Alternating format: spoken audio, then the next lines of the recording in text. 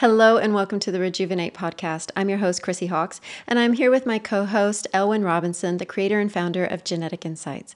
And today we are carrying on the conversation about certain common health myths that are out there today and really diving deep into them and figuring out, are they true? Are they false? What's the real story behind them? So, Elwyn, we're going to kick it straight off with the first one on our list today, which is getting healthy is expensive. Yeah, this is a great one. And to some degree, it's not a myth. To some degree, it is true that it can be more expensive to be healthy than to be unhealthy in numerous different ways. And this is really a shame, you know?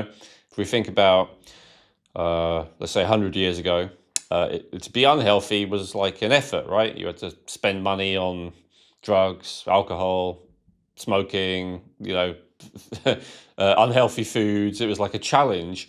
These days, of course, it is a challenge to. So basically, it was like poisoning yourself was something that used to require active effort on your part to achieve. Plenty of people still did it. These days, not poisoning yourself is a significant challenge and often is more expensive. So I want to acknowledge this is not entirely a myth, right? A common one, I don't know if it's one of the other myths we're going to talk about today or if we covered it last week. It's been a while since we did the previous myths episode, but about organic food. And of course, organic food. What does organic food mean? Not poisoned, or probably in reality just less poisoned food, is actually more expensive in the vast majority of cases. So that's a fact. It's also true that if you follow the type of health advice that I promulgate, which is the find out the root causes of what's actually going on for you and address them, as opposed to trying to follow some one size fits all, diet scheme, exercise scheme, detox scheme, or whatever is out there these days, that does usually cost more money because it requires some degree of testing. Now, to me, it's actually an infinitely cheaper and more affordable approach, ultimately, because I have met, and to be honest, I was one of those people who literally, spent over a decade trying different one-size-fits-all approaches, spent plenty of money on whatever, supplements, herbs, procedures, practitioners, all the rest of it, to still really not get anywhere. In fact, my health got worse between the ages of 30 and 40, which is not that unusual, I know in general, but it is unusual for someone who's trying so hard to get healthier. So to me, I guess, that's part of the argument that I would make, that it's not that getting healthy doesn't cost anything in a lot of cases. It's more just the alternative costs more. So let me be very, let me be specific about this.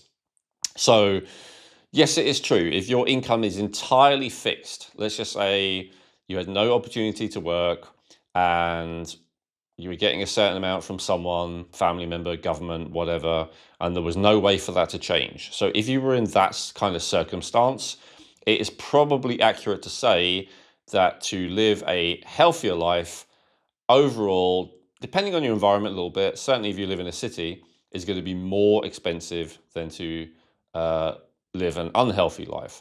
There's all kinds of reasons for this. I mean, government subsidies is a big one, right?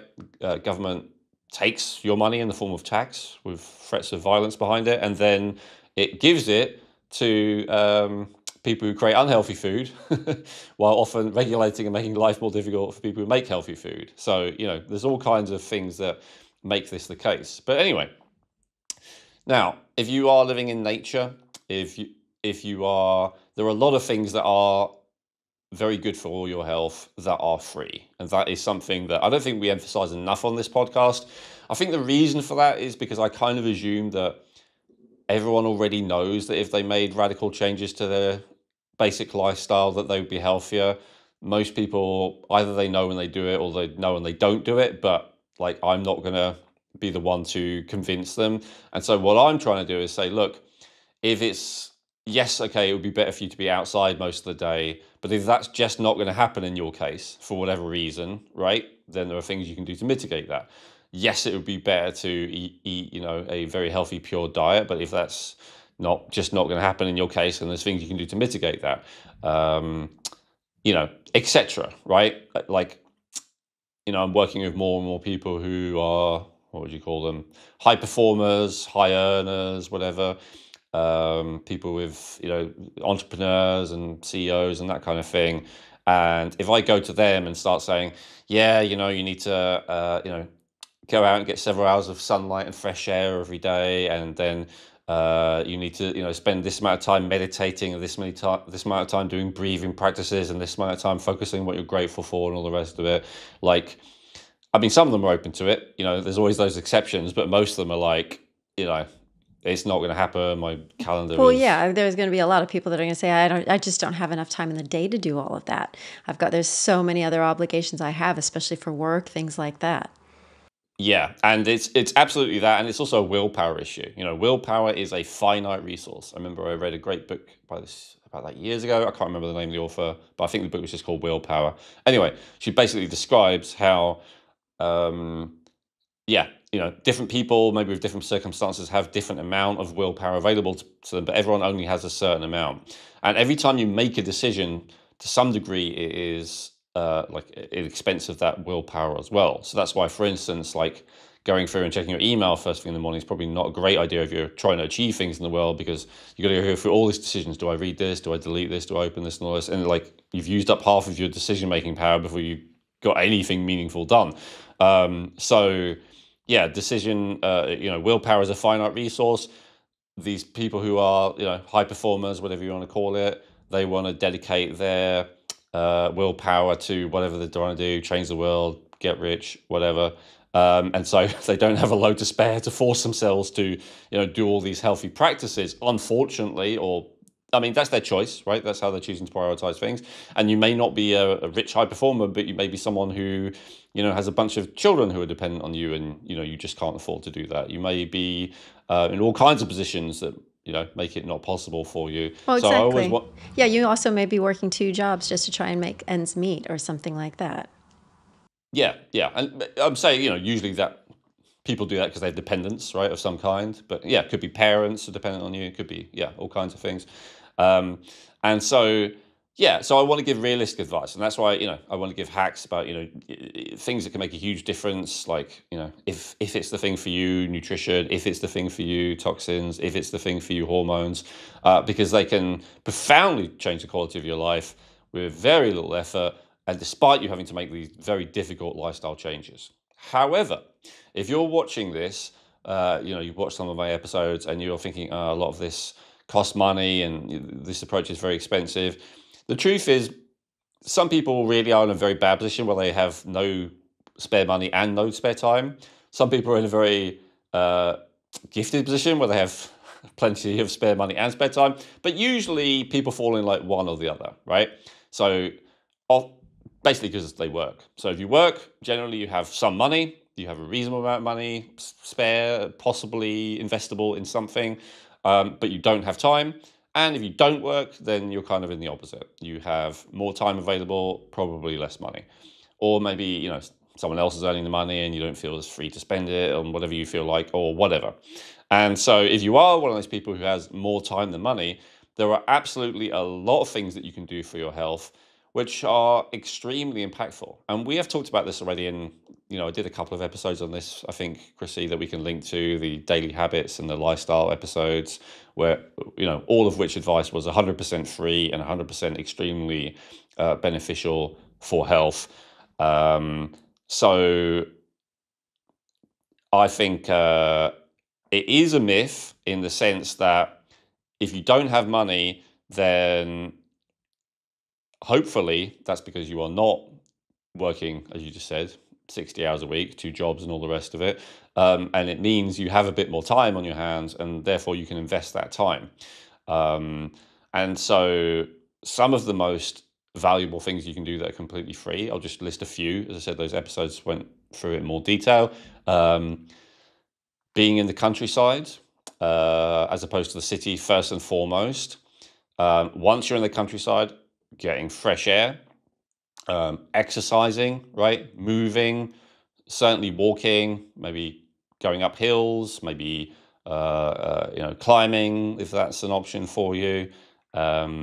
Any kind of natural movements I'm a big fan of, as opposed to going into this artificial light, air conditioned gym environment and running on a machine. I'm not as much of a fan of that. No, exactly. And we just recorded the episode on light, and that's a nutrient as well. So getting outside is very important and free. Absolutely, yeah. So yeah, in terms of being outside, so fresh air, also sunlight, especially the first thing in the morning and or the last thing before the sun sets. Sunlight has a higher percentage of that red light that you just mentioned there, Chrissy, which is very healing and beneficial, as we just talked about in that episode. Meditation, I mean, that is possibly the most free thing that you can do. There is literally no cost involved in that at all, unlike maybe getting to the countryside might still cost you some money or something. That's something that you can pretty much do anywhere. If you have a chair or if you have a bed, then you are able to meditate. I hope you have those things. And that's something, if you spend, some people say 20 minutes twice a day.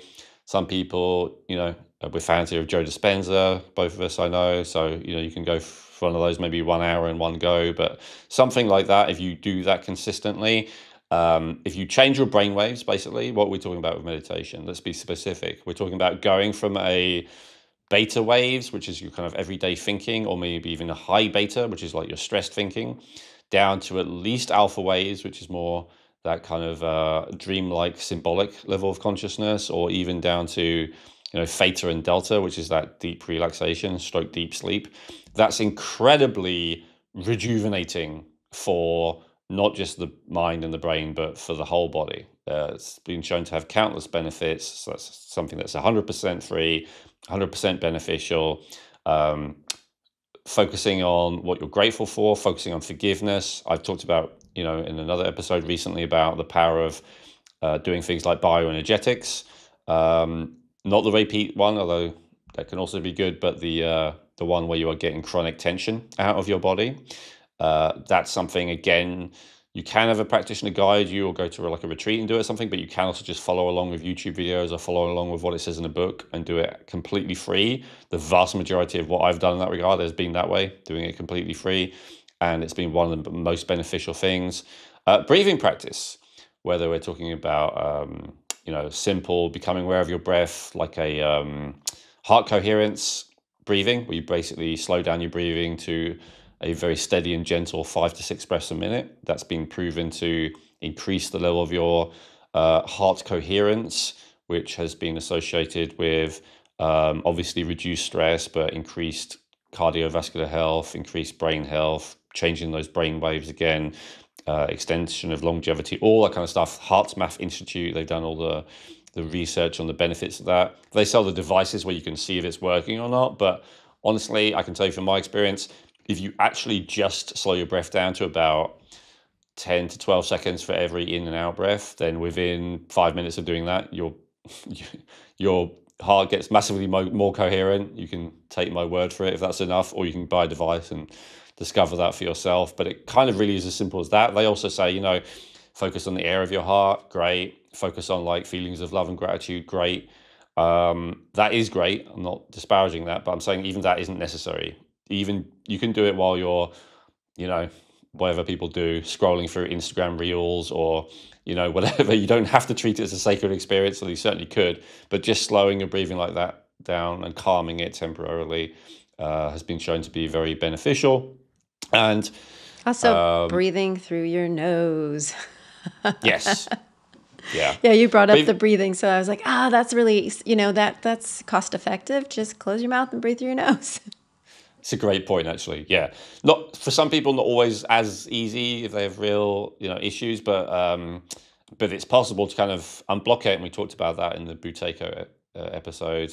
Again, 100% for free. You don't have to buy Vicks or Sudafed or whatever. You can just do the technique that we talked about in that episode. So yes, absolutely, breathing through your nose is a very good, profoundly beneficial thing for your health. That is 100% free.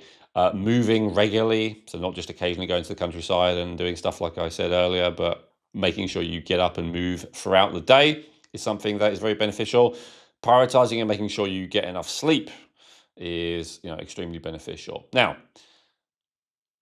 you've probably heard those. You might be like, yeah, I do one or two of those or whatever. But here's the thing.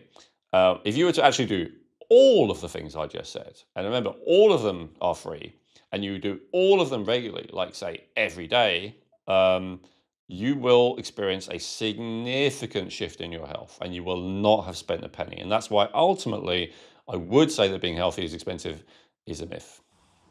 Very good points. And thank you for all of those, things that we can absolutely access today at no cost. And like you said, it's just down to us to put in the time and the effort and the energy. And sometimes that can be a little bit lacking, but just making a start in a beginning can really help shift everything. And like you said, getting healthy doesn't have to be expensive. Yeah, I'm glad you brought up energy because, yeah, you're right. There are all kinds of exceptions to this, right?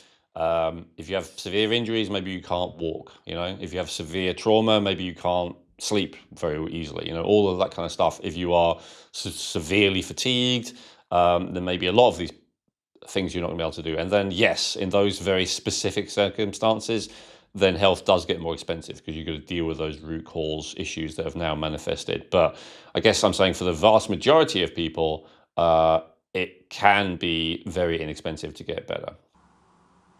Wonderful. And that leads us into myth number 2, which is genes make you fat. Yeah. So, as someone who sells genetic reports, including about the connection between your genes and weight loss, you might be wondering why I would put that as a myth. This is probably one of the things I get asked about the most often when I go on other people's podcasts, which I seem to be doing a lot of. And I always acknowledge before I talk about that there is a connection between genes and weight, which there absolutely is. There is also the reality that in the US, 100 years ago ish, people had the same caloric intake as now on average. So, some, depending on what source you go to, some people would even say slightly more. And they had quite a lot of refined sugar, white sugar, quite a lot of like refined flour, white flour, uh, quite a lot of saturated fat, whether it's from dairy, meat, eggs. And yet the obesity rate was around 2% and in the US, and right now it's about 60%. So what does that tell us? Obviously, there is more to it than genetics, right? There is something else going on. And I'm so glad this is part of the national conversation now, especially in the US, because the US is especially bad in this regard. But there are plenty of other countries that are hot on your heels, Americans, for including my own. The UK obesity rates are really not that much lower. And there are other countries as well, like in Central Asia, for instance, as well, that are hot on the heels with obesity and diabetes and stuff like that. And so it's kind of a global problem, although it is, the US is probably it's certainly it's the worst affected of the larger countries.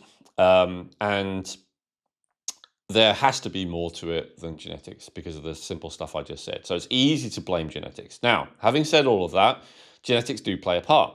There is a reason why with some people, no matter how much they eat and no matter how unhealthy they get, it doesn't show up as being overweight. I guess I would be an example of that. And many other clients I've met would be as well. And I guess people said to me, it's different as you get older. Then, I'm 44 now. It's still like as soon as I feel any less healthy, that it always leads to weight loss, not weight gain. That's how it is for me, and that's how it is for some people. And so there is a genetic component to that. There's also, kind of what's the word, situational, environmental component to that. But there is a genetic component to it. However, the genetic component is pretty minimal and it doesn't really get to the root of the issue. And that's why I'd call it a myth. Because, as I said, if you actually, even if you have a genetic predisposition to be overweight, and absolutely some people do, or if you have a genetic predisposition for something else which contributes to weight gain, like for instance hypothyroidism, like for instance insulin resistance, like for instance just even a sweet tooth. That's something that we have a genetic report on, and loads of other things. There's like a couple of dozen different things, high cortisol, that estrogen dominance, all that kind of stuff that we do have different reports on in the genetic insights weight loss category.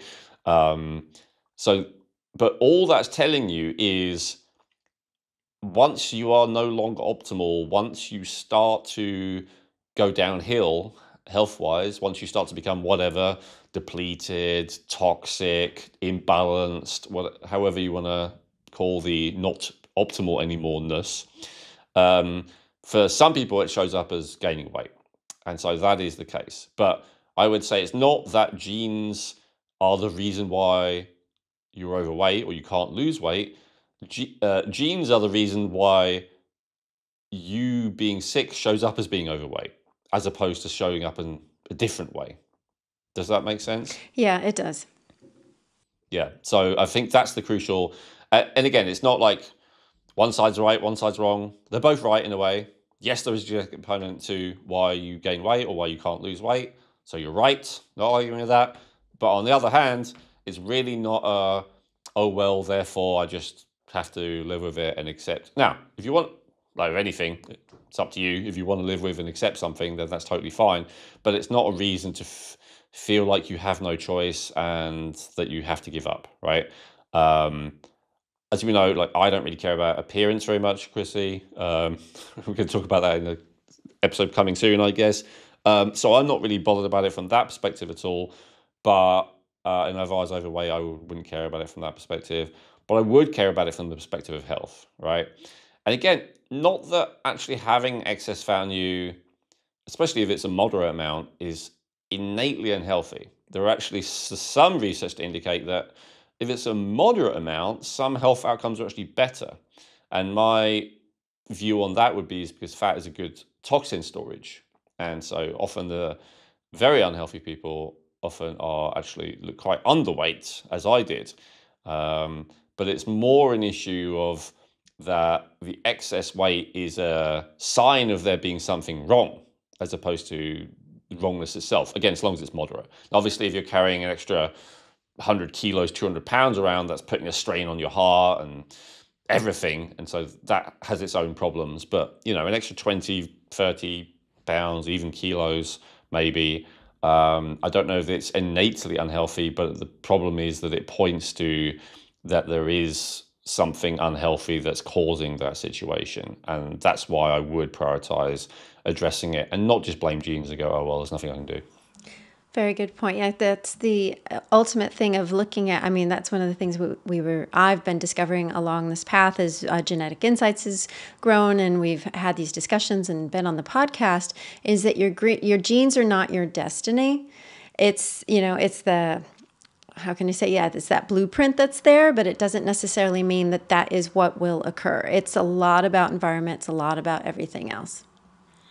Yes, it's a proclivity or it's an increased risk, but it's still up to you to manifest it or not.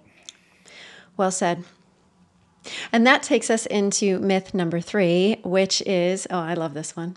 The doctor always knows more than you. Oh my God.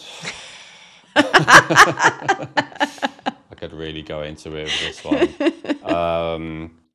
Now, let me start with positivity for a second. And I'm trying to also, I don't know if I'm doing this like 100%, but I'm trying to also acknowledge, because life isn't black and white, right? There's an element of truth to all these myths. And so the element of truth to this myth is your doctor definitely knows some stuff way more than you, almost certainly, unless you are also a doctor. So one of the things that doctors are expert in is they understand in much more detail than probably you, yes, even if you're very well versed in health, about the myriad ways that the body can go wrong. That's something that they know pretty well. Now, are they experts in understanding the root causes of why it has gone wrong? That's more debatable. I can talk about that in a sec. But how it goes wrong, the ways it goes wrong, they're very good at, cataloging and understanding that, I would say, in general. Another things that doctors are very good at understanding is the treatments that is in their remit. And so that basically boils down, in the majority of cases, to drugs, pharmaceuticals, and surgery. Those are the interventions that they largely utilize.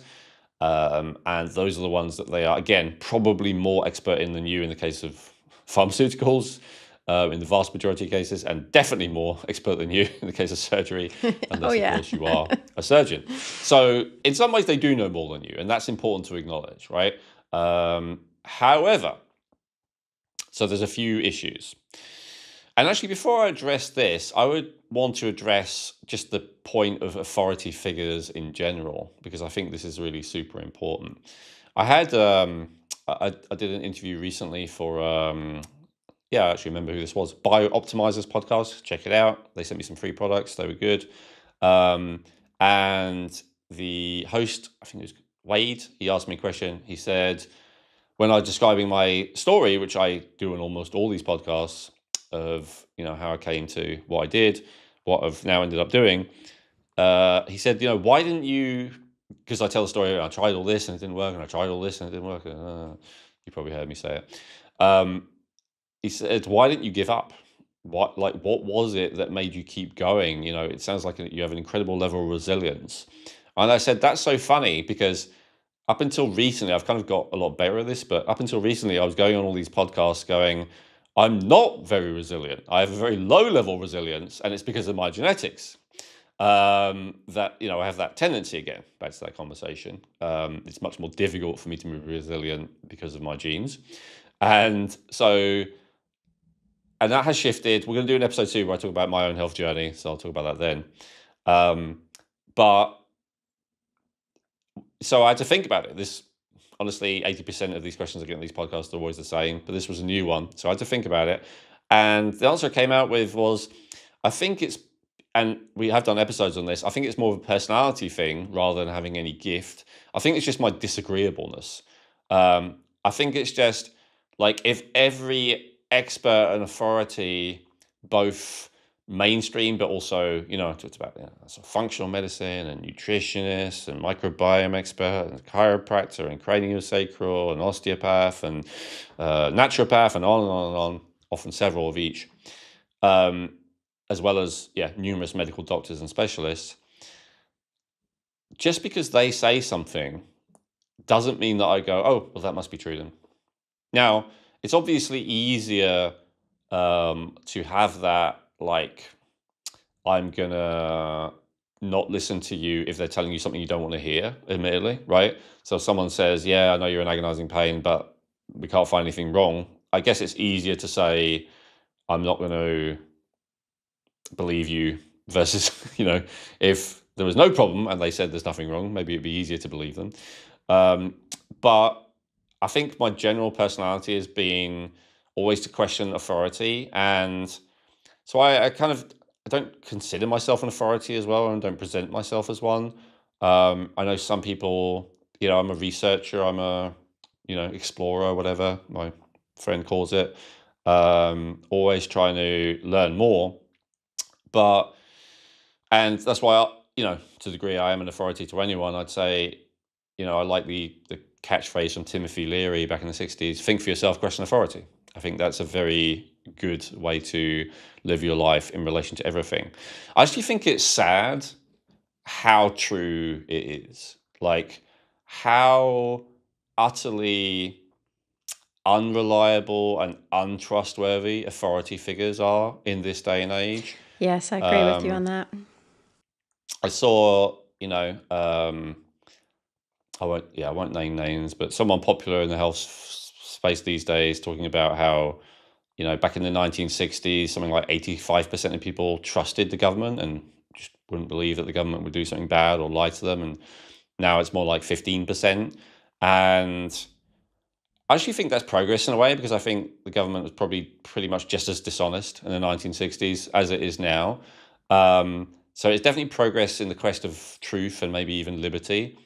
But in terms of the impact on people's psyches, it is pretty devastating, because most people are not disagreeable. As I talked about in my episode on this, I really think that disagreeability, as well as the other 4 on the scale, is like a mutation, maybe a genetic mutation that is unusual. Like, so it is normal for a mammal, and you don't have to believe in apes. Sorry, you don't have to believe we're descended from apes. I know probably some of our viewers don't, but you don't have to believe in that to believe that we are in the category mammal, right? We're very similar. warm-blooded, hairy creatures. And so mammals in general, with the exception of only cats, I believe, and even then depends on the species, the type of cat, are all pack animals. They're all very much group animals. And so what that means is that in order to decide what is true and what is real and what is right, the vast majority of us do not start from first principles and work it out. What we do is basically two things. We look at whoever has the most power and go, what's true, what's real, what's right? And then we look around at what everyone else is doing and go, what's real, what's true, what's right? And especially if those two are in concordance, so if an authority is telling us something, most people are going along with it, it is very difficult for most people to not go along with that. And so this drives people who are into truth, like me, crazy, or it used to. I'm a bit more accepting of the world these days, but it can drive, because it's like, but this is so obviously not true, and facts and logic and rationality and all the rest of it, and like, but everyone is going in the other direction, or not everyone, say the majority, and you think, why? But you just have to understand this is human nature. And so the reason I said it's sad is because it kind of is sad that there's been this inversion of the world, where I do think, although the 1960s probably wasn't the time, I do think maybe when our societies and groups were smaller, that those in charge on average were less destructive, self-destructive, psychopathic, deceitful, power hungry, whatever we might want to call it. Like, I think if the world was as bad as some of the, say, extreme conspiracy theorists think it is, of everyone in any position of power being utterly evil, the world would be worse than it is. So, and yes, it could be worse. It could be far worse. Just look at any dystopian sci-fi. There's an example of how the world could get worse. So, not everyone in the position of power is evil, is destructive, all that kind of stuff. Absolutely not. However, I do think that the percentage has shifted more and more in that direction. I think when we had smaller groups, especially the people in charge, the authorities, would have the well-being of their group much more in their mind. They would feel much more connected to them. And so I think as the world has become more globalized and internationalized and depersonalized and all the rest of it, it's easier and easier to, just an example, like, the police person, for instance, in any small town or city used to be, they grew up in that town or city. And so, okay, now they're in charge of upholding the law, but they know a lot of the people there. They grew up with them, they're friends with them, Loretta. And then you could tell, an authoritarian government, for instance, will not want that, and they will try and move them so that the people policing, controlling a population, they don't have any ties to it. They prefer it, because then they can be, yes, it does remove the chance of corruption, so there's some benefit, but overall what it means is, like, they don't care about that population anymore, right? They don't have any ties to them, so it's much easier if the centralized authority says, if they're protesting about something, like, lock them up, beat them up, or whatever. Like, they're much more likely to do it if it's not their friends and family, right? So that's the main problem. That's the point. So anyway, so I think it is sad that people like me, who innately distrust authority and assume that whatever they say is not true, are generally correct. I wish it were more that I was, and people like me were more kooks and crackpots and, were generally wrong, and that government and those in charge in general were trustworthy and reliable and all the rest of it. But, it's just not the way it is. I know. So, I was going to say, because also bringing it back to the point with the doctors as well. And well, yeah, I was about to. Oh, yeah, go ahead. Okay, so if we believe that about government, and let's say it's easier to believe that about big business, right? They don't necessarily have their customers or even their employees' best interests at heart, right? So that is the system within which any class of authority is educated and rules are enforced, and that includes doctors. And so if you don't believe the government, which most people don't anymore, you don't believe what they say and that they have your best interests at heart, if you don't believe that big business has is reliable and that has your best interests at heart, then the very, doctors unfortunately are part of that system. They're part of the machine. Yeah. They have to conform to the government, otherwise they will not have their license anymore.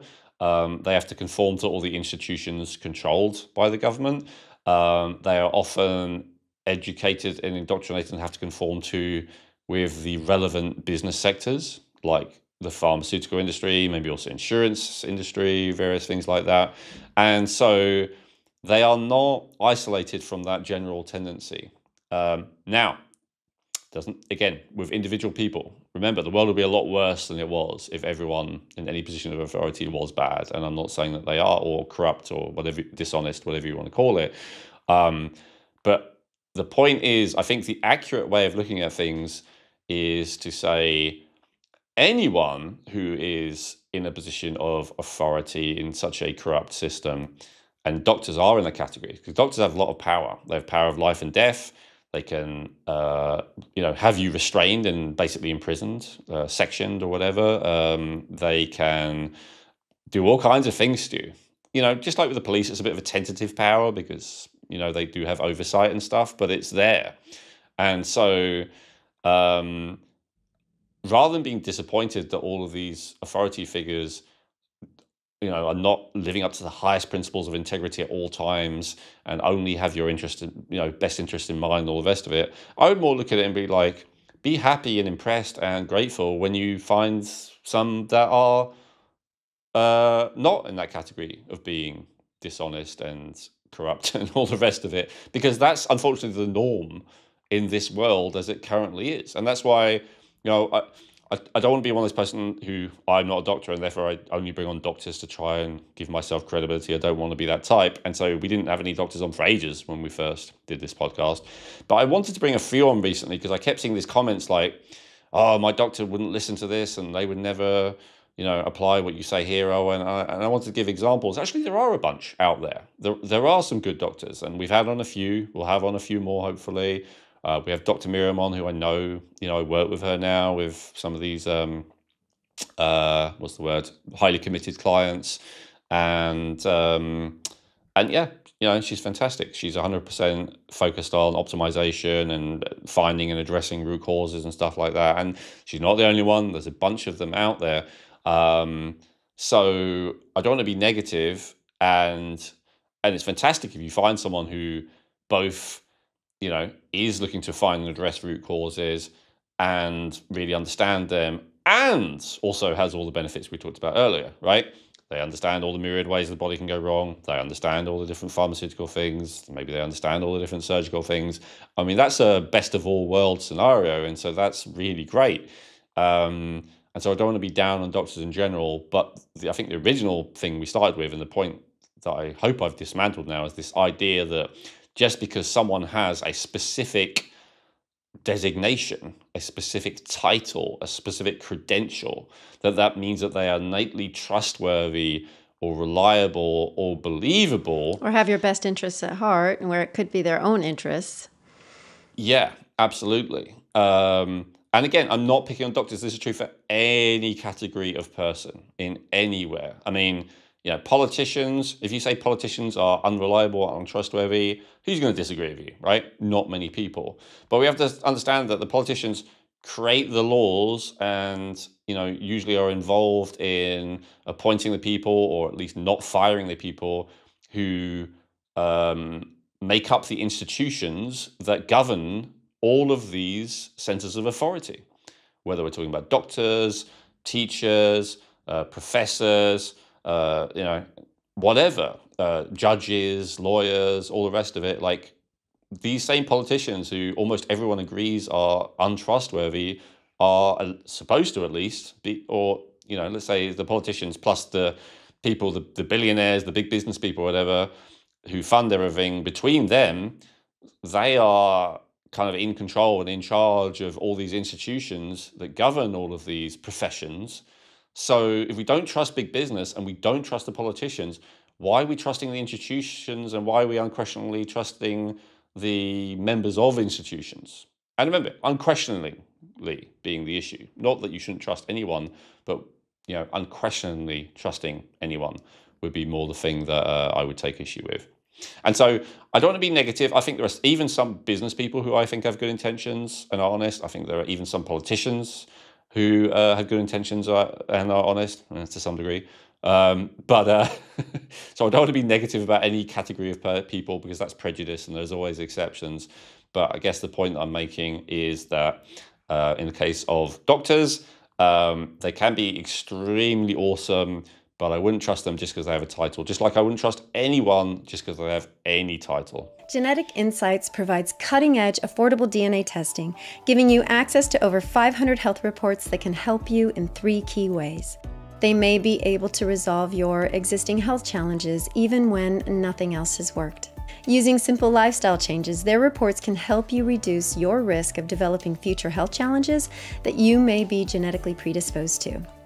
And they can help you feel more confident in your health by showing you where you are genetically strong. Unlike most other genetic health testing companies, Genetic Insights tests over 83 million different variations in your genes, guaranteeing 99.7% accuracy across all of their DNA reports.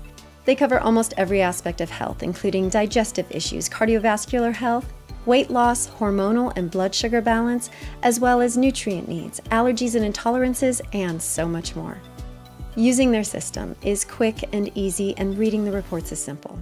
If you've done an Ancestry DNA test, you can simply download your raw DNA data, upload it to the Genetic Insights platform, and within a few hours you will have access to genetic reports which give you a risk score for each specific issue and scientifically validated recommendations based on your individual genetic profile. Everything in your reports are based on scientific studies, and there are citation links throughout every report. If you are serious about optimizing your health and wellness and feeling great, then getting access to your Genetic Insights reports may be the most important health investment you will ever make. In the reports, not only will you gain insights into how to overcome existing health challenges and avoid future issues, you'll also discover which types of dietary, lifestyle, and even supplement protocols are best for your unique genetics. To get your unique genetic health reports, go to geneticinsights.co and use code Rejuvenate to get 20% off today. That's geneticinsights.co using coupon code Rejuvenate to get 20% off today. And that's also the other part too. If you are, where I would come from too, is if you are a type of person who is doing your own research, who is your own advocate for your health, then, bringing that information to your doctor, don't assume that they know this, because they may not, depending on what they've studied, where their interests are and things like that, especially if you are, you have a health condition that you're finding debilitating, or a loved one as well. That's the part for here, especially why I love doing this podcast, is bringing the education to people, to put the power back into their own hands, that white coat, or like you said, anybody in a position of authority, doesn't necessarily mean that they know more than you, or that you have to do or take what they say as that's the final, the final word on it. And I'm glad you mentioned that. Also, don't take the dismissal like just another profession. I've been talking to a bunch of accountants and tax specialists recently, and it's a situation where it's a bit gray area, tricky. And I finally spoke to someone the other day who actually at least had questions, and I would say who had answers, and I'd say quite sophisticated answers to my questions. And a lot of them, the answers were kind of similar to answers I give. So that it's context dependent. So if I ask a question, well, is this the case? And they'd be like, well, it depends. In this context, it is, and this, and all kind of explanations. And then I was thinking back to other people, and then when I asked the same questions, they're like, I can't quite remember how they did it, but they kind of give the impression that that's a bit complicated and it's a bit above your head, and I can't explain it to you right now, but just trust me on this. These kind of answers.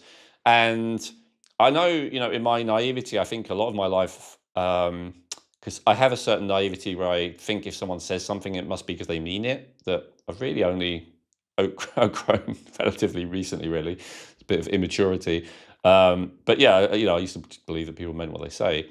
And so, it's come recently that realizing that when people do that, and I'm not just talking about accountants, I am talking about lawyers, although they're specialists at this, and doctors, and even engineers, contractor coming around about some upgrade to your house, whatever, right? And if they start acting like, oh, it's a bit too much, and I don't think you'd be able to understand it, and just take my word for it, and all the rest of it, there's two things that could be going on. One thing that could be going on is that they're trying to trick you and mislead you. And to be honest, that's more in my mind we used to go before. But what I've realized now is that actually a lot of the time it's also just they don't know. And rather than acknowledging that they don't know, they have a kind of defensive posture of going into, well, you wouldn't be able to understand, which is really just like projection, because the truth is they don't understand. And so they can kind of honestly say they don't think you'll understand, because of course they don't understand. So if they don't understand, how could you understand? And I think, yeah, as you said, doctors do that a lot. And it's only over the years I've built up the confidence to, not be dismissed. But it's very difficult, especially if you are, in a more vulnerable position, maybe, what's the word? Situationally vulnerable, even literally, often like when you're in a hospital and you've got those gowns that if you were to get up and walk away, everyone would see your backside. It's like, it's all meant to put you in a kind of helpless, vulnerable kind of position in one sense. I know that there's practical justifications for it.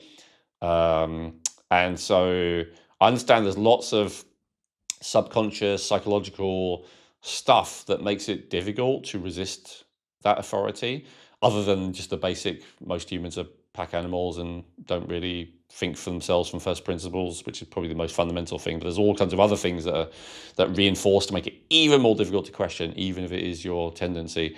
And so I would say assuming that you know better than your doctor is arrogance. So I'm not advocating for arrogance, because you may not. But assuming that they know better than you is kind of like a reverse arrogance, right? It's like, I don't know, an assumption of inferiority on your part, which may not be accurate also. So I'm not encouraging you to go around thinking that you know more than your doctor or any doctor or most doctors. That's may well not be the case. I don't know.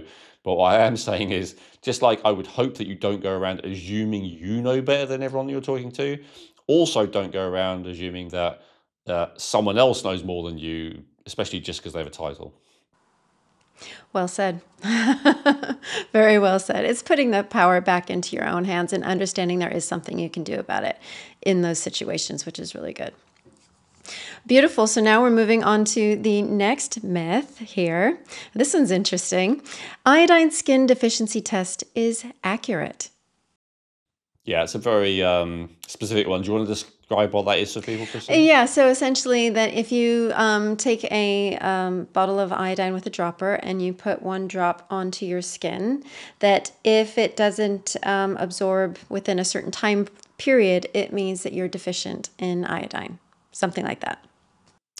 Yeah, I think if it, yeah, well, yeah, I think what it is if it doesn't completely disappear, or sorry, if it does completely disappear in less than 24 hours, then they say that that's a sign that, and if it disappears very quickly, like 5 minutes, that's a sign that you're very deficient, and if it takes longer than less, and basically, yeah, how quickly it disappears shows how deficient you are. Yeah, this is an interesting one. There is a name of the person who it came from. I can't remember off the top of my head, but also maybe I wouldn't say it anyway because it's kind of slandering someone. But basically, someone made that up. I think that's the simple way of putting that. It's not based on any kind of mainstream science, and it's not even based on something that's not mainstream, but like but that is validated like in an alternative way. To me, is just something that someone made up, and then it kind of sounds cool, and so a lot of people started doing it. Now, why am I bothered? I think this is one of your suggestions, Chrissy, but the reason why I said, yeah, absolutely, let's talk about this one, is because this one is a really dangerous one, because it is absolutely possible to overdo iodine. So, is there such a thing as an iodine deficiency? Yes. About 100 to 150-ish years ago, there was widespread incidence of this thing called goiter, where people's neck, their thyroid gland specifically, would really swell up. And it was found that in those people, their diet was extremely low in iodine. Giving them iodine would reverse that situation entirely or largely. And as a result of that, so iodine is one of the few nutrients, along with some of the B vitamins, iron, these days D3, that, deficiency in a certain case was so severe that it was decided that iodine had to be added to a whole class of food to make sure that people were not mass deficient in it, because the deficiency was so severe and so problematic. And so, we talked about B1, it was added to wheat specifically. In the US, lots of things were added to dairy, vitamin A and D3, for instance. But in the case of iodine, it was decided that this would be added to salt. And so there's iodized salt. The vast majority of salt is iodized. The sea salt that you get is not iodized, but it is probably still going to contain iodine. It will contain iodine because the sea contains iodine. So it's still going to have some there, as well as it has, a bunch of other trace minerals in there. But yeah, kosher salt generally doesn't have iodine. And like rock salt as well, like Himalayan salt, is quite popular. I understand that's, very low in iodine as well. So, but why do I have such an issue with this? Because my understanding is, as bad as a real deficiency in iodine is, an excess of iodine is actually just as bad and just as problematic. Well, I'm glad you brought that up, because that's another myth that I have down here. So maybe we can tackle these two together, is that high dose iodine is safe and effective. So what I'm hearing is that these are both, really coming in together. Yeah. And so now I know there's probably going to be at least one person, maybe a bunch of them watching, going, "Oh, Elwyn, I do high dose iodine, it's fantastic. And have you read this book and all the rest of it?" Yes, I have read that book where they talk about high dose iodine and how wonderful it is and all the different mechanisms for why it's so good. And I realize that they give a bunch of explanations and justifications in there as to why some people have a poor response to high dose of iodine. They'll claim that it's detoxifying too quickly. It does convert to hydrogen peroxide partly, which then will kill off infectious agents. So they also say that, like, it's the die-off that is the bad reaction to the high dose of iodine. So I'm aware of all those arguments. However, what I'm also aware of, and I'll give you another book if you want to throw the iodine book at me, the Thyroid Reset Diet by Alan Christiansen, naturopathic MD.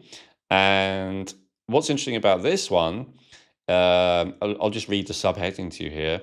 A surprising new plan to reverse the symptoms of thyroid disease. How are we doing that? Thyroid disease is a hugely important thing. We've talked about a lot here, right? Hypothyroidism, low thyroid function, is a root cause of so many different things, and it is massively underdiagnosed. So it's a really big deal. Any of our, repeat listeners, for instance, will be aware of this. Probably a lot of other people are going to be aware of this. Well, Dr. Alan Christian's perspective is this. He estimates 20 million Americans have some form of thyroid disease, and up to 60% of them are unaware. And sorry, I wanted to pull up the correct quote here. So he helps his readers reverse chronic thyroid diseases like hypothyroidism and Hashimoto's with nothing more than a simple dietary change. Well, what could that be? More vegetables, more meat? Nope, just a reduction of iodine intake. Backed by new research showing that proper dietary iodine intake can start to reverse thyroid disease, and in as little as 4 weeks, his diet plan contains the optimal amount of iron and dietary iodine to control thyroid hormones, effectively resetting the thyroid. So this guy in the UK has 369 reviews. I think in the US a lot more, 4.5 stars. So again, I realize there are some people out there doing these very high dose, 10 milligrams, 20 milligrams, whatever, of iodine and saying that they feel better. And I don't deny that. And maybe it is actually helping them, because with some nutrients, there is a massive genetic variation as to what the optimal amount is, right? So it is possible, if you feel great on 20 milligrams of thyroid and you genuinely are great, you've done the tests, you know you're not really hypothyroid or hyperthyroid or whatever, fair enough. I'm not arguing with your lived experience. But what I am saying is there are a bunch of other people, like for instance, a lot of these guys' clients and readers, who have the lived experience, and I was one of these people, that's why I can talk about it, who have the lived experience that actually too much iodine causes reduced thyroid function, which of course causes a myriad of other chronic health problems, and that reducing your iodine intake will actually potentially in many cases resolve the issue. So I believed that skin iodine thing, Chrissy, 10-ish years ago, and I would use iodine because I thought it was beneficial. And what I would notice is after I took it, I would feel cold, like really cold. And I didn't know what that meant. And, some practitioner or other said it was a detox and blah, blah, blah. And, and I kind of stuck with it ish over a long period of time, not every day, but, I'd have periods of doing it. And then, of course, eventually I realized I was hypothyroid, even by the conventional medical perspective. One point my TSH was 6.5, another point it was 4.5. These are, very high, to the point that even normal medicine would recognize it as that, 2% of people who had bad hypothyroidism. Would I have had that issue anyway if I hadn't have had that iodine? Obviously, I can't say for sure. You don't know that. But what I do know for sure is that I had symptoms of low thyroid function every time that I took that iodine. And what I do know for sure is that a lot of people are healing their thyroid issues by massively restricting iodine in their diet. Why do you, I don't want to detract from the myths that we're on, but why do you think that is the case? With a lot of minerals, especially, too much is just as damaging and dysregulating as too little. I think we can, in terms of the complexities, maybe some of the arguments in the iodine book are correct about, maybe it's creates too much oxidative damage, and maybe it's doing this, and maybe it's doing that. But, I don't necessarily want to get in the weeds of speculating. All I want to acknowledge is that it is absolutely possible to have too much. So I would put iodine in the same category as iron. Some people absolutely need more and feel better when they get more, but some people absolutely have too much, and it's literally life-threatening. Hemochromatosis. I just had a client the other day who has that condition, medically diagnosed. He has to have regular blood draws in order to feel okay, in order to, well, not cause serious liver damage and all the rest of it. It's, as I say, it's a life-threatening condition. And I think the iodine is in that category. And just like with iron, with some people, no matter how much they seem to eat and no matter how much they supplement, they never have too much. But with other people, it's almost it's the reverse. Like they've got to really restrict the amount they get in the diet, and you've got to take things to help block its absorption, all the rest of it. And even then, it's still too much. And so I think iodine is in the exact same category. And that's why I think that test, which, as I said, is just made up as far as I'm aware, there isn't a great indicator that will definitely tell you iodine deficiency. So there's a urinary test. There is a blood test, although it's pretty rare. There's another marker, I believe, that some people use, but there's not like a consensus that this is definitely the way to tell. So it's a bit of a tricky one, unfortunately, compared to most of the other nutrients. So I can't tell you this is definitely the way to know, but I can tell you this. The way to definitely not know is that skin test thing. It will always tell you that you're low unless you are massively saturated in iodine. Like, you have to be having tens of milligrams a day. And remember, 0.2 milligrams a day is the actual recommended daily amount. And that may be too much for some people, as we just given an example of earlier.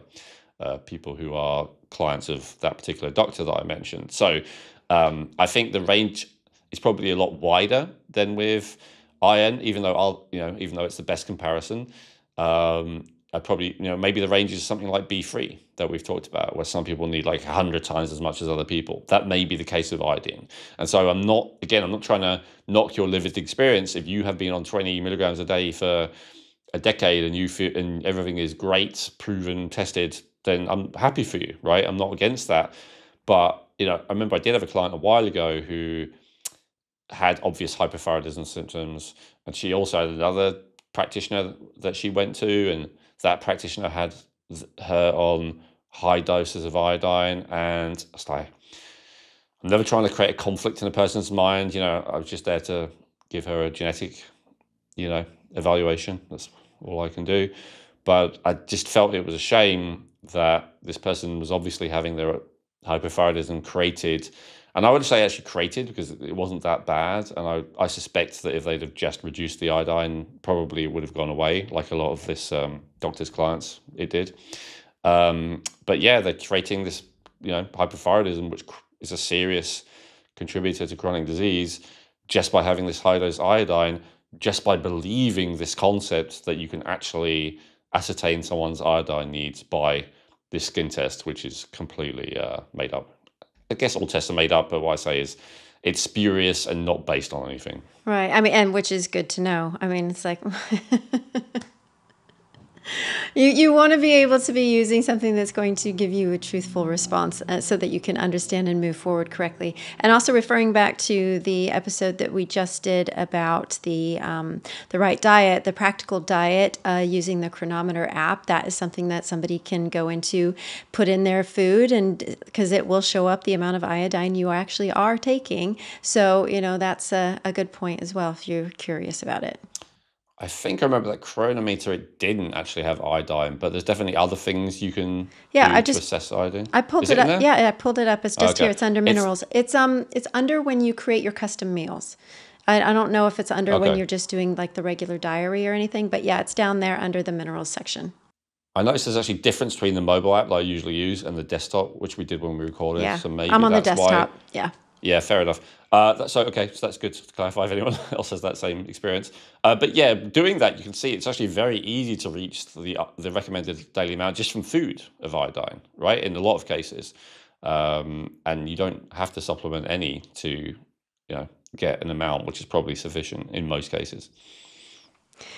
Beautiful. So now moving into our next myth for this, for our podcast today, is being in pain is normal as you get old. Yeah, this is a good one. And I suppose there's a bunch of things we could put in this category. What else can we think of that's normal as you get older? You lose your eyesight, it's, you just age, like it sucks. Essentially getting old sucks is what I hear. Being more frail, being less strong, a fall, having less energy. Yeah, a fall can be extremely damaging and potentially terminal. Yeah, there's a lot there. So there is a lot, but I think the pain thing is probably the most common, right? That, if you have a pain and you're 20, then a doctor will be interested and do a bunch of investigations, at least initially. Whereas if you have a pain and you're 60, especially if it's somewhere, normal, like your back or something, they'll be like, what do you expect? And so is it normal? No. Is it common? Yes. But I would put it in the same category as we talked about earlier about obesity. Is it normal? No. Is it common? Yes. Obviously, we said in the case of obesity, actually, we didn't really talk about the root causes, but I have in other episodes, and it's a combination of different factors. But probably one of the things that's changed significantly in the last 100 years that has increased the occurrence is the mass poisoning of our everything that we touch, eat, drink, breathe in, have injected into us. Every category seems to contribute to that. And in the case of pain, I would say it's really in that similar category. Now, but there is a bit more to it. It's not just poisoning. So one of the reasons why it is so common as we get older is because we're just generally less healthy. And so in that sense, it relates to the same reason why so many people are obese. We're less healthy, we're more poisoned. When we're poisoned, the body inevitably eventually responds with inflammation. Obviously, inflammation, depending where it is, has a very different experiential effect. So, if it's in the brain, it might make you depressed. If it's in the joints, it might give you pain. But, bottom line is, the inflammation and poisoning, as well as other issues, hormonal imbalances, nutritional deficiencies, all the stuff I've talked about many times, can all contribute to that. But probably the thing that's changed the most in the last 100 years is just how much we've been poisoned. But there are other factors as well with pain that I think are worth discussing. One of them is going back to the kind of more perspective of Wilhelm Reich and Alexander Lowen, that one of the things that happens as we get older is that we accumulate more and more unresolved emotional conflict. And I guess in terms of talking about people that people are more likely to have heard of, someone like Gabor Mate, that might be an example definitely. of someone who talks about this, or can't remember the author, but that book, The Body Keeps the Score. So there's this concept that over time, everything that happens to us that's unresolved, you get fired and it's unfair. This person cheats on you. This person leaves you. This person dies. All of these things that happen to people. Often we are busy in our lives, and also we don't want to really address those things. And there's a certain degree of disassociation, disillusion, distraction, all kinds of strategies to not fully face what has happened, understandably, as it's pain, and no one wants to deal with things. But if they could magic it away or deal with it, most people would magic it away. And so, but a lot of people feel like they can magic it away, and they magic it away by ignoring it. They magic it away by distracting themselves. They magic it away by drugs of all kinds. And maybe they magic it away with more positive things like helping other people, setting goals to achieve things, all of that kind of stuff. But all of the ignoring, even the positive forms, means that on a more biochemical, musculofacial, bodily level, the way that we address the feelings that we have from those things happening is in the form of more tension and more distortion in our body. And that builds up over time. I suppose the classic archetype of that probably is quite old. You might have seen it in cartoons in the 60s, is, like the young man or woman is walking around, back straight, and then by the time you're like 80, you're like hunched over like this on a walking stick. I know. And all the rest Well, it's of it. even here in the UK. I mean, there's the sign for the old people crossing the road. They're hunched over with the cane. I mean, that's... It's a stereotype, right? And so there's a reason for that. And look, maybe 200 years ago, it's because people were carrying around so much heavy weight on their neck every day. And so that would eventually bend them over. But we know that's definitely not what it is these days. And you still see that postural shift over time in people. And so my understanding of that is that it is the weight of all of the trauma and upset and anger and sadness and all the rest of it that the body keeps the score of, that is more and more built in the body. And so when that is, first happens, it doesn't have much of a noticeable impact, but it's cumulative, just like poisoning. In most cases, the problem is cumulative, not acute. And eventually you get to like a tipping point or a breaking point, and then it starts to manifest as pain. And it really is as simple as that. And, we've talked about this, the episode on chronic pain inflammation, I think. That was a very in-depth two-parter where I talk about this in great detail, not just the emotional element, but all of it, the physical and all the rest of it. But the emotional is a big part of it. I mentioned the book by Dr. John Sarno. Very quick, easy to read book, can be read in like literally about an hour, that in many cases helps people to just cure themselves of back pain. Not by following a system, just by reading the book. Actually, funny, just spoke with a client who said that him and his wife had both read the book. For him, it was not enough, just like it wasn't enough for me. But he had pretty intense past. But for his partner, it had me. And because although their past was pretty intense as well, it was not so intense it wasn't enough. So basically, what I'm saying is if the degree of trauma is very great, then sometimes awareness is not enough to be healing. But in many cases, it's amazing that if you realize that the root of the pain is actually your emotions, in many cases, that's enough for the physical pain to go away. It's literally the physical pain is a mask in one sense, but also a access to another sense to the emotional pain that is there. And the more severe it is, the more that awareness isn't enough, and you've got to actually get into it with this kind of stuff we talked about earlier, like, for instance, the Reichian bioenergetic therapy stuff, or whatever, Hanna Somatics and Counterstrain are ones that I recommend, but whatever works for people. There's obviously other systems that are more gentle, and others that are more specific, like, for instance, a lot of breathing practices do the same thing, but they only work on the tension around the diaphragm. EMDR is the same, but it only works on the tension around the eyes, although the tension around the eyes is significant and can be transformative. So yeah, there are all kinds of potential strategies for it, but I would look at emotions as a big factor, other than all the stuff that is true for why why chronic health issues get worse in general as people get older. I would say in the case of pain specifically, it's the unresolved emotion that needs to be looked at. And so to go back to the original point, that it's a myth that you're just going to have pain as you get older and then that's normal. It is normal because unresolved emotional issues are normal. But it is not inevitable. I guess that's the point. And so, and you do meet people who are,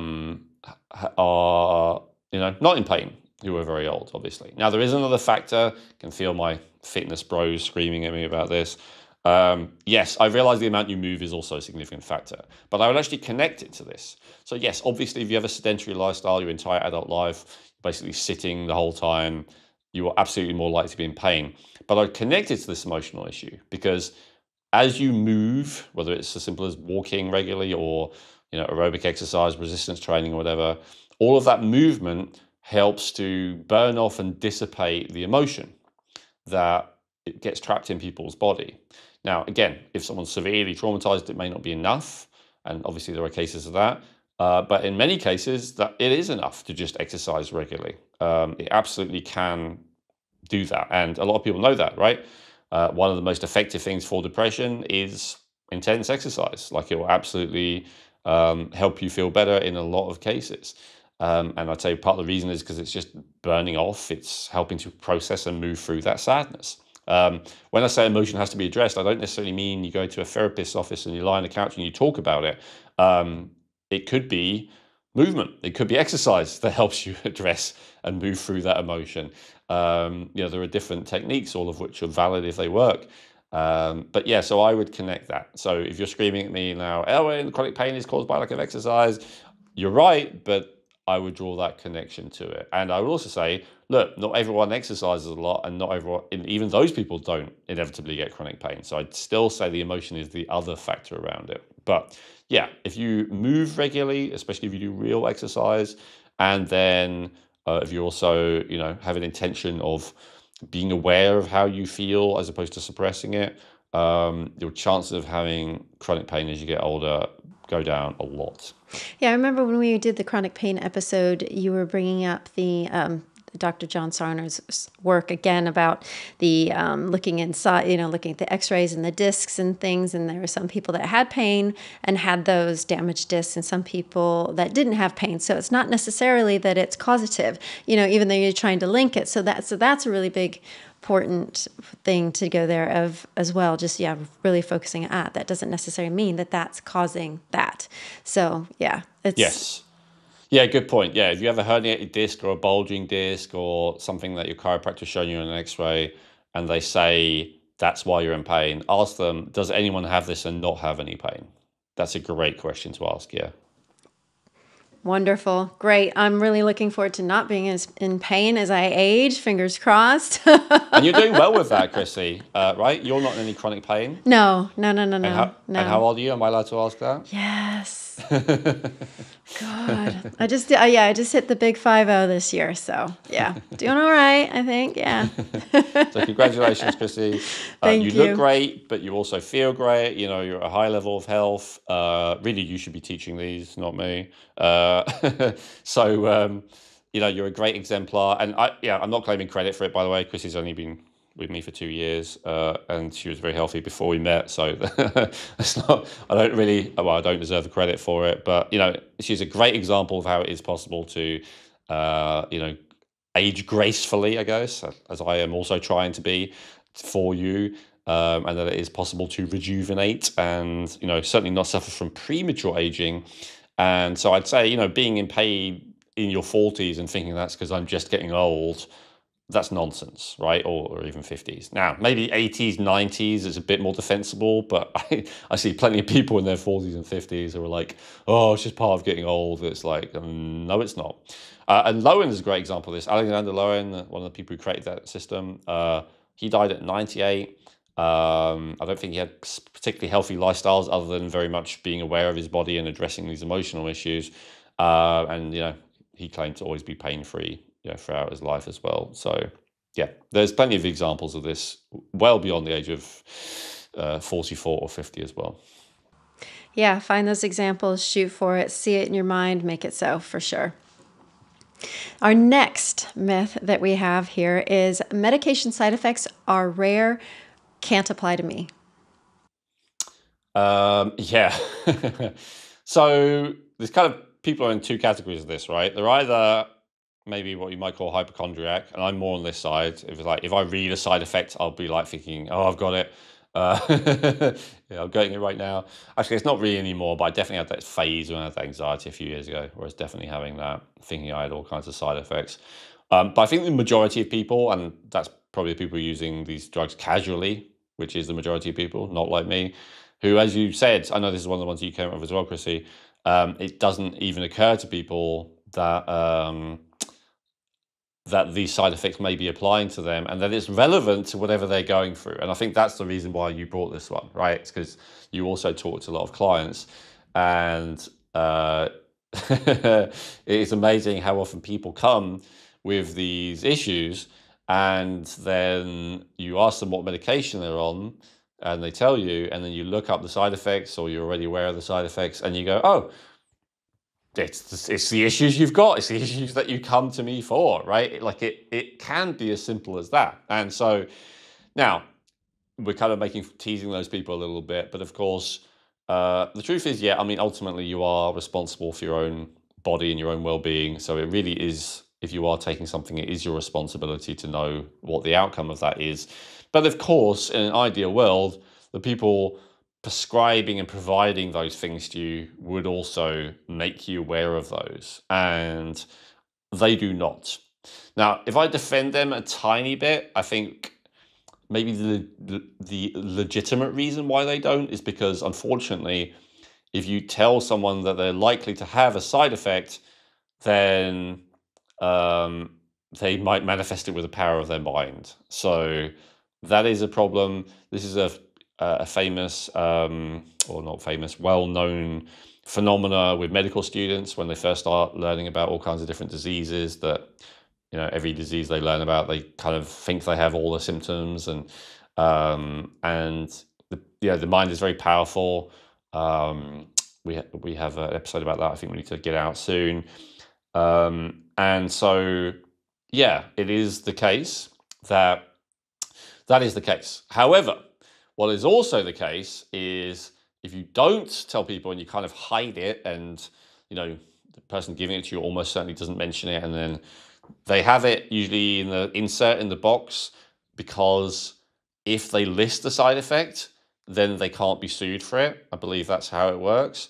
And so because of that, they kind of list pretty much everything that it could be. It's what it seems like. And so there is a little bit of a laziness aspect to people as well. It's like, you know, it's in tiny little writing. There's this huge list, the majority of words you've never heard of, and you probably have to look up, because of course they're not putting it to you in language that's easy for you to understand. Because they're not putting it there to inform you. They're only putting it there to cover themselves legally.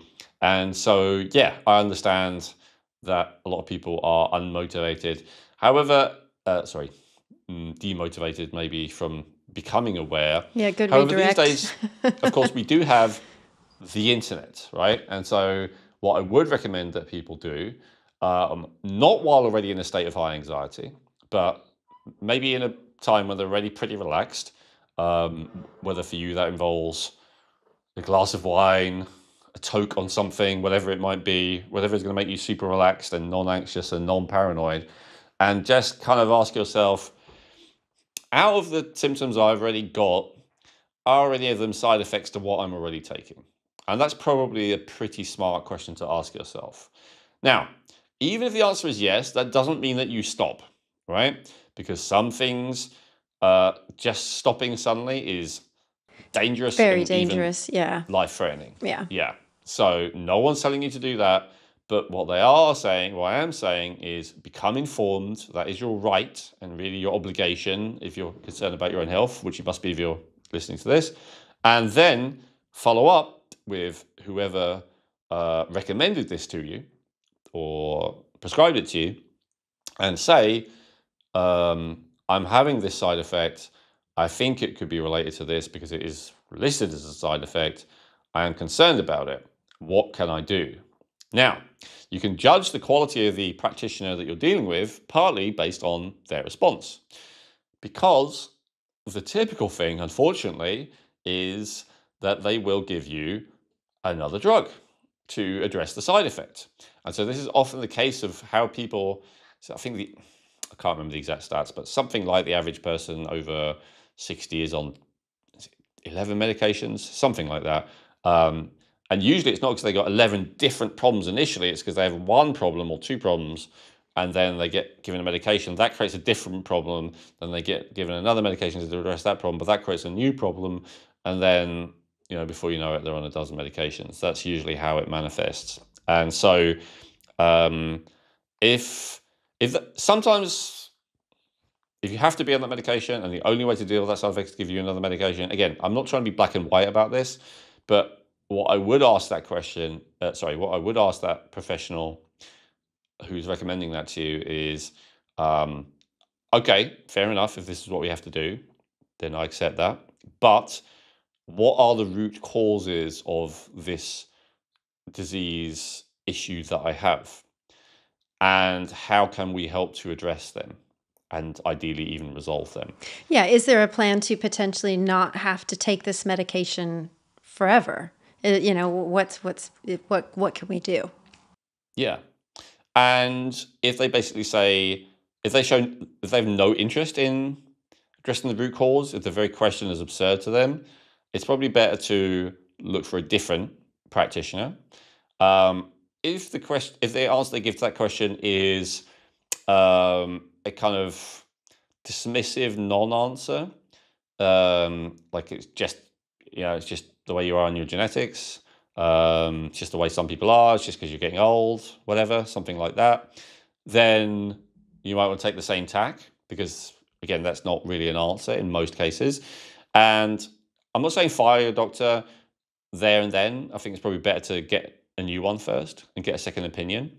And I say that not to cover myself, I mean genuinely. Like, most people really are not equipped to, unfortunately, I wish this were not true, and the point of this podcast is to help people and make them more equipped, but the reality is most people are not equipped to deal with these complicated issues on their own.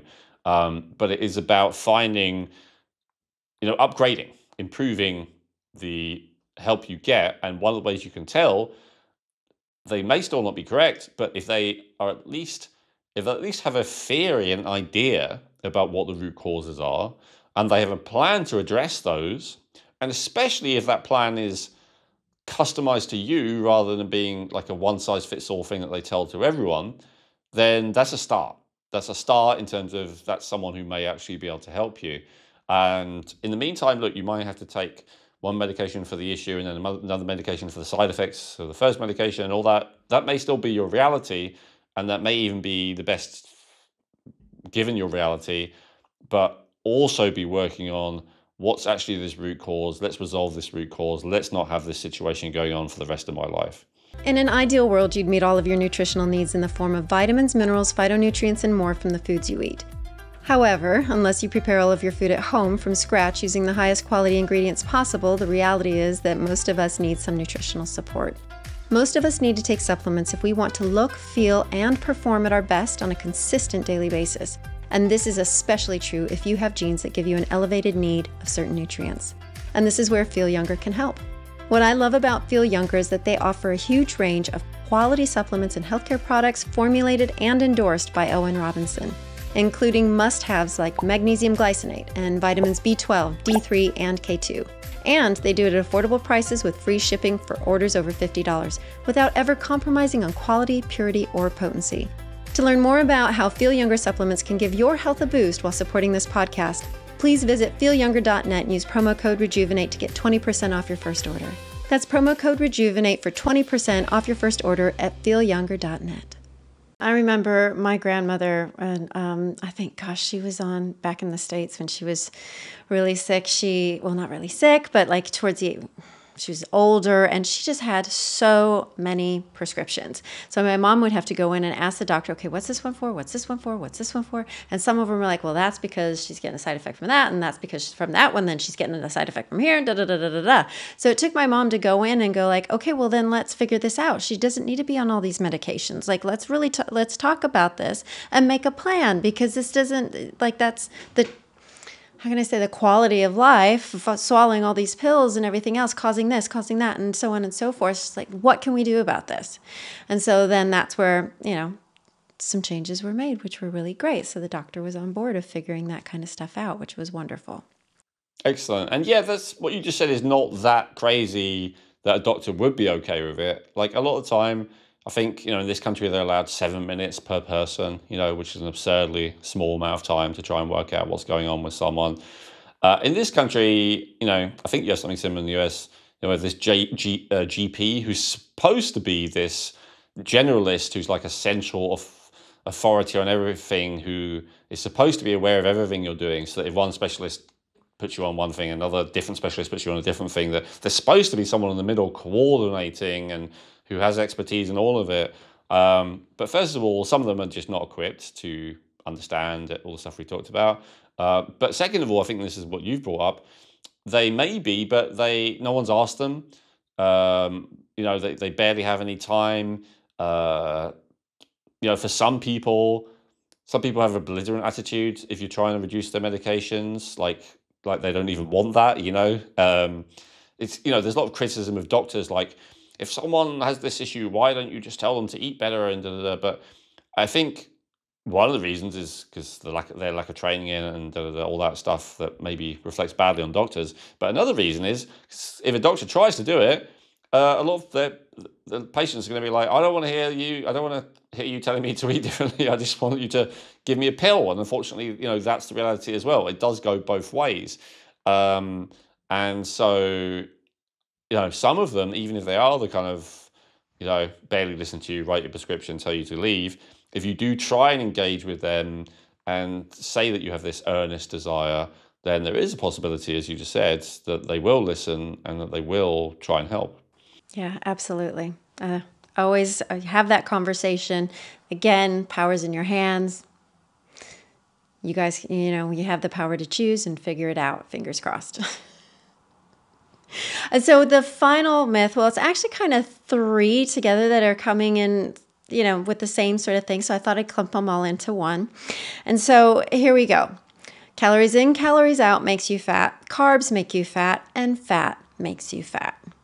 Yeah, this is something that I have addressed before a little bit, I think, but let me try and address it succinctly here. That'll be my goal this time, rather than going for it in great depth again. So, calories in, calories out, what does that mean? So it's this concept basically that if the amount of calories that you're eating is less than the amount of energy that you are consuming, then you will lose weight. That's the basic concept. And so the people who believe that, they're usually pushing diet and exercise. That's all you need to do in order to lose weight. And what do they mean specifically? They mean less food, less calories, and more movement, more exercise equals weight loss. And so that's the argument. And so when you say to these people that there are other factors that influence that, like the speed of your metabolism, which is dependent on thyroid function, for instance, as well as other things, as well as maybe estrogen levels, as well as maybe insulin resistance, as well as progesterone, as well as testosterone, all this other stuff. They don't like that. They get upset about that because they think that you are trying to avoid their simple truth. And their simple truth is basically you just need to eat less and exercise more and you will lose weight. Stop coming up with excuses. Stop complicating things. That's generally their perspective. And then, of course, another aspect that you mentioned then, as you say, you lump them together correctly, is, some other people would say it's not as simple as calories in, calories out, because I am on a diet where I'm pretty much all carbs and I'm losing weight no matter how many calories I have. And then there are other people saying, well, it's not as simple as calories in, calories out, because I'm on a diet where I have no carbs and I'm losing weight no matter how many calories I have. And so, I think, let's address all of that together. So I want to address all you need to do is eat less and move more, because I think that's like the number one myth that is normally pushed by those who are, not necessarily wrong in their own experience, but a little bit ignorant of the diversity of different bodily situations that exist within the human race. So I want to address it at its core. So, and again, I've tried to say whether these people are always right first, or these ideas are right, before I,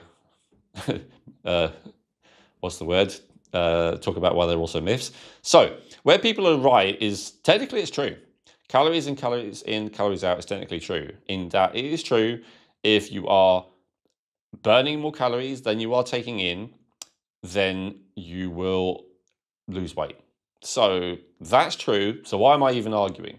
Well, because their understanding of what I just said and what they would say is just more unsophisticated, I would say. So it's true that if the amount of calories or energy coming in is less than the amount that you're burning, that you will lose weight. However, the then conclusion that they draw from that, therefore, all you need to do is take in less calories and all you need to do is move more. Well, wait a minute. One doesn't necessarily equal the other. Does that make sense? Like, there may be more to it. And the bit where there's especially more to it is in the burning phase. So the calories out phase. Because what we are basically saying is, there are some people, and again, this is disputed, I know, but I've come across people and I believe them, where they say, I barely eat anything and I'm exercising and I'm not losing weight, or I'm even gaining weight. And some of them are tracking it and some of them are honest. Not everyone, I realize this is one of the, criticisms of this argument, but I don't believe everyone is lying, all the millions of people who say that this doesn't work. And but the thing is, the explanation is actually really, really simple. There is more that determines how many calories you burn only than how much you move. That's the incredibly simple resolution to this apparent conflict. Like, there are other things you can do to burn more than move more. And in fact, there are other things you can do to burn less than move less. And so that comes back to the whole critical issue of metabolism. The number one thing that controls how many calories you burn is not really how much you move. It is your metabolic rate. It is how effective and efficient your mitochondria are at taking the substrates of energy production, like glucose, ketones, and oxygen, and transforming them into energy. And the rate, so the efficiency at which they do it and the rate at which they do it. The number one thing that affects the rate at which that happens is thyroid, as we've talked about before. So increasing T3, which is the active thyroid hormone, and increasing T3 activation in the mitochondria is like pressing the accelerator on that rate of energy production. And reducing the T3 is like pressing the brake on that rate of energy production.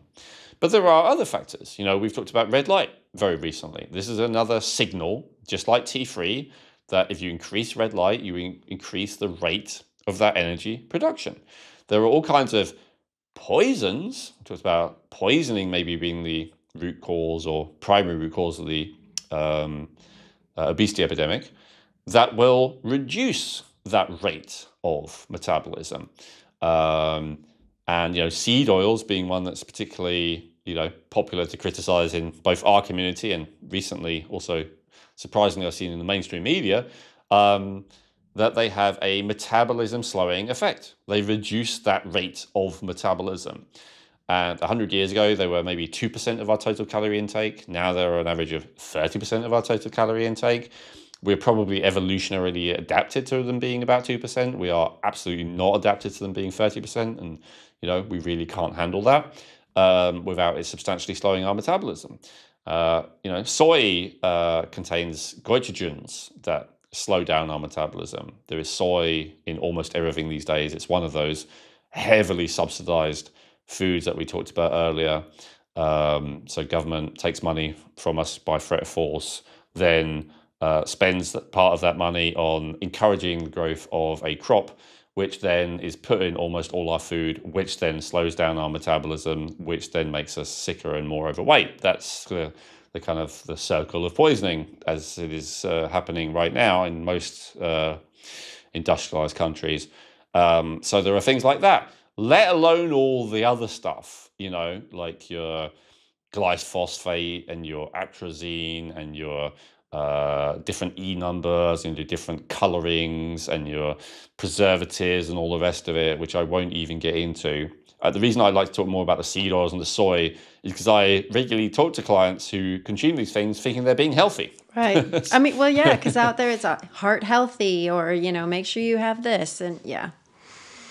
Yeah. I recently had a client who I said, I don't want to be offensive, but your diet kind of looks like a person in the 1990s idea of a healthy diet. And it was like tofu and, flaxseed oil and, all of this kind of stuff that, back then we used to think was like, the pinnacle of health. And now we realize is, probably not actually helping us. But unfortunately, there are a lot of people. I remember when we moved to Portugal back in, 2013, and the health food stores there, and they're all full of this stuff that they were like 10 years behind or something. Like, they thought soy was like the healthiest thing still. And, it's kind of interesting to see that. Whereas, when I went to LA, which I was also doing at the time, they were a bit more ahead, not the general public maybe, but, in the health food stores, they were at least ahead of this. And they kind of knew that maybe that wasn't the pinnacle of health anymore.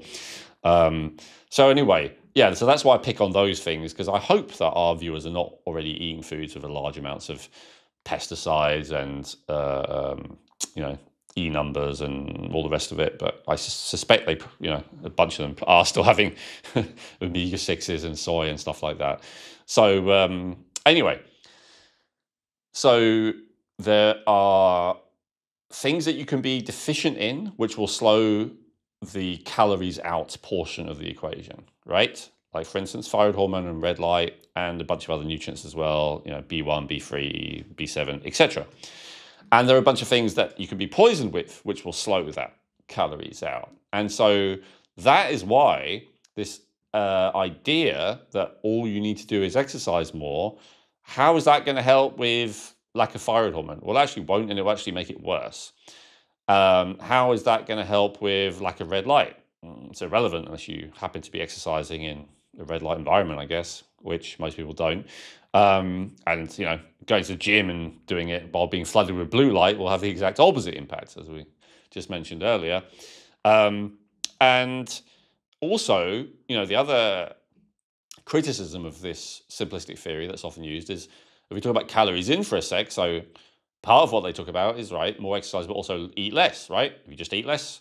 But the problem is, if you eat less, by reducing calories in, you also reduce calories out, because the body goes into a bit of a starvation mode. It slows down the metabolism. It goes into hibernation mode.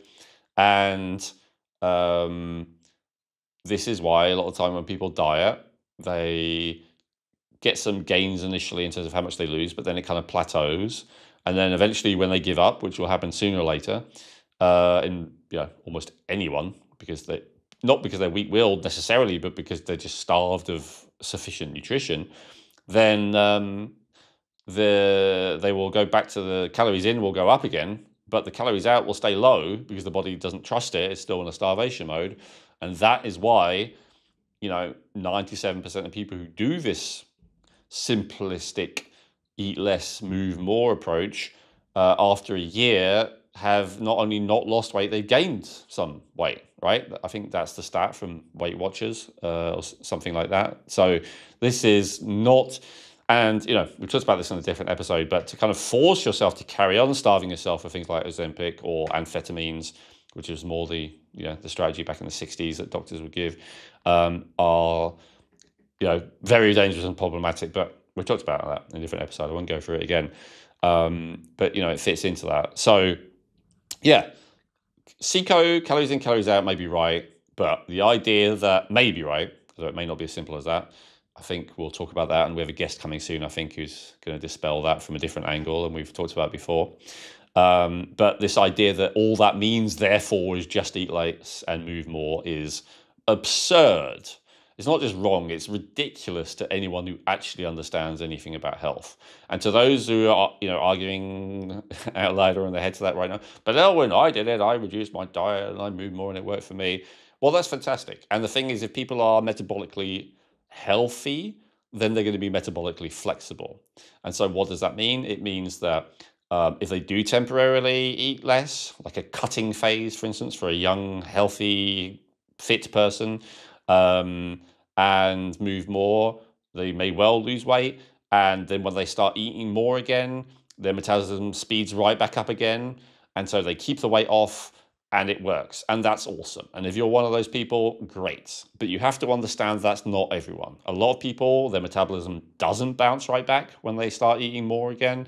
And a lot of people, they don't even lose weight when they reduce their caloric intake, because the body straight away adapts to that slower metabolism state. And probably it was in that slower metabolism state in the first place, and that's why they had problems losing weight and were overweight in the first place. And so if that's the reason why they're overweight in the first place, that strategy is only exacerbating the problem. It's not helping.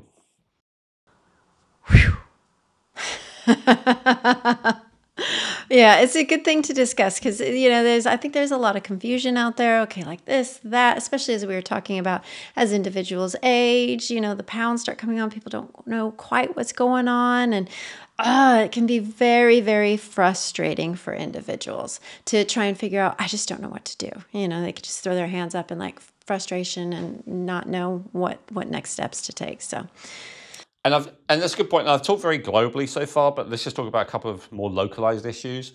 So if it does show up specifically really more around the belly, and it's not really that much the rest of the body, then we can be looking more at, because we talk mainly about thyroid so far into the hormones, but if it's specifically around the belly, we should be looking at insulin resistance. And we should be testing at least fasting insulin and fasting glucose, doing that, what was it, HDMR? It's in our insulin episode anyway. That test, that insulin resistant episode, that test that assesses whether you have insulin resistance. I think there is a test that will kind of do it for you, but the slightly cheaper and more easily available one is just to get fasting insulin and fasting glucose, and see if that may well be the issue, and it often is. And ditto, if your accumulation of fat is especially around the hips and thighs and butt, that is more of an estrogen issue. It does happen sometimes in men. You can see these bottom heavy men sometimes wobbling around when they walk, but it is definitely more common with women. And so again, if it is localized, if it is, generally you're not overweight at all, but you're specifically gaining it around that area, then it may not be any of the things that we've talked about primarily, although there will be factors. It may be primarily this hormone imbalance of excess estrogen or estrogen dominance. And so, in the case of women, it's reasonably easy to address to some degree, but just by adding in progesterone. Much more difficult to address at its root, because at its root, it's probably, related to chronic stress and, poisoning and stuff that is much more difficult to resolve. But yeah, so Those would be like the obvious examples of if it's localized. And then, of course, I guess another example that's not localized, but that again is a bit of an exception, is if it's water weight, So holding on to a lot of water weight can be another classic sign of thyroid dysfunction, low thyroid function, but it can be other things. It can be issues with the kidneys and the heart and the cardiovascular system. And so it can be issue with the adrenals, with the aldosterone. And so, those would be some examples of other things to look at as well. They, again, all the examples I just gave, none of them eating less and moving more is going to resolve. And I guess that's the through line. Beautiful, Elwyn. Well, I'm glad we were able to bring these myths to the light and share them with our lovely listeners. Before we finish here, was there anything else that you wanted to add as final thoughts? Yeah, I don't think we really got into fat and carbs, but I think we're out of time. That might be an interesting one to do another time, because I have a theory about this that I've never heard anyone else say. I'm probably not the first to come up with it, but at least it's not common. So I'd like to put this out to kind of resolve the issue about why, extremely low fat works for some people, extremely low carbs works for other people. Yes, part of it is down to genetics, like I said before, but I think there's another reason which I don't hear talked about. So that would be another topic we can get in some other time.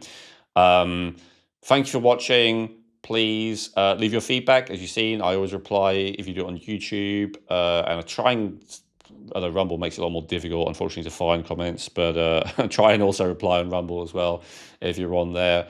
If you're not already, please make sure that you go to the website, Feel Younger or geneticinsights.co, and when you get a pop-up offering you a discount or a free gift or whatever it might be at the time you see this, go for it, put your email address in there, because I am getting a little bit more controversial these days. I am saying stuff that some of these platforms don't like. So there is the possibility, actually, let me not be negative. Let me just say that guarantees that we will stay connected if you actually, come onto my platform. I will not barrage you. I think we've probably set up like a few emails to go out when you first subscribe. But other than that, I send out one email a week, if that. Often I don't even get around to that. So don't worry, I'm not going to send you a ton of emails. But that means that, we can stay connected no matter what happens out there in the big bad world. So yes, as Elwyn said, please make sure that you do leave your likes, your comments below in the comments section, and your questions. For right now, Elwyn, I can't see because I'm going in and I'm checking on him, making sure he is responding. So definitely leave them there. And, we love bringing this to you. So if you guys can, please do support our sponsors so that we can continue to bring this to you at no charge. Please remember to hit the like and subscribe button so you don't miss an episode, and we'll see you next time. Hey, I hope you enjoyed that video. You may have noticed I recommended a few different videos in that episode, and one of the ones I recommend is just here, if you want to click there, or another one I recommend is just below, if you want to click on that one and watch that next.